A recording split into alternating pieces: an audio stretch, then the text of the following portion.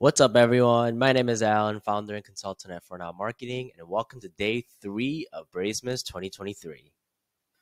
So yesterday on day 2, we talked about the 3 types of user data that we see on the user profile, which were profile data, SDK data, and custom data. And custom data actually had 3 types also, which are custom attributes, custom events, and purchase events. Today, we're going to talk a little bit more in depth about profile data. Profile data can also be called profile attributes because, like custom attributes, profile attributes are adjectives that describe a user. The biggest difference between profile and custom attributes is that profile attributes are universal and will most likely be collected by a majority of the brands versus custom attributes, which will be very customized and specific to each brand. We also mentioned yesterday that profile attributes can sometimes be called default attributes. That is because Braze has a list of reserved data fields that can only be used for these profile attributes or default attributes. So let's take a look at this list of profile attributes with the reserved data fields. We can find this list here on user import Braze documentation page, which will be linked in the YouTube description below. And we won't talk about all of these, but let's go over some of the important ones. External ID is the primary and unique identifier for your consumers. It's also called user ID in many cases. For my example, it's the 1234 ABCD 5678 EFG H ID right here. User alias name and user alias label always come in a pair, and it's another way to identify your users, mostly reserved for your prospective users.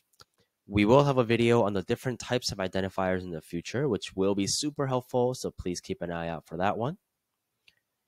First name, last name, email, country, date of birth, gender, home city, language, and phone. These are all pretty self-explanatory data, but there is a few things to note here in the description. For example, country codes always need to follow the ISO 3166-1 Alpha-2 standard, which I believe is just a fancy way of saying the 2-letter code for each country. You can check out more here on this Wikipedia page. Date of birth, as well as all other date types in Braze, needs to follow the ISO 8601 format, which is the familiar year-month-date format. And phone numbers need to follow the E164 format, which for US phone numbers is +1 area code and the rest of your number. Let's scroll down a bit to email subscribe and push subscribe. So these are the user's email and push subscription statuses respectively. And these fields can be one of 3 values. They can be opted in, unsubscribed, or subscribed. And subscribed is usually the default state for most Braze dashboards. So these are some of the profile attributes or default attributes which have specific data fields reserved for them, meaning these fields right here can never be registered as anything besides a profile attribute. Another important note is that these field names are case sensitive.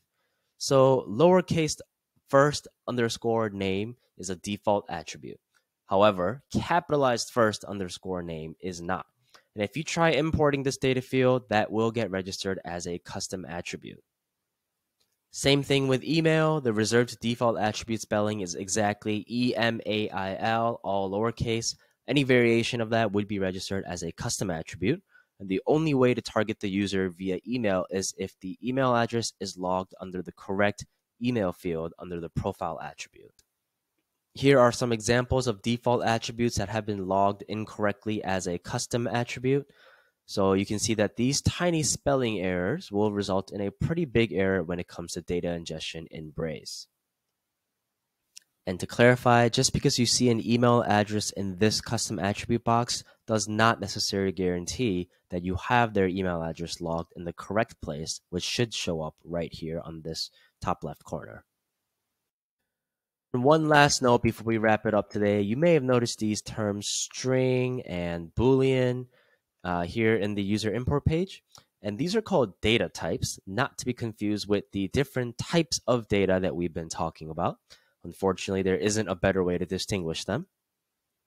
But every data needs to have a specific data type, and we will talk more about these in a future video. To summarize today's video, we talked about the different types of profile or default attributes, which are a list of attributes with reserved data fields. That's it for day 3. If you have any questions, please share them in the comments. We're happy to help. If you learned something from this video, please subscribe for more awesome Braze videos in the future. Thank you for watching and see you next time.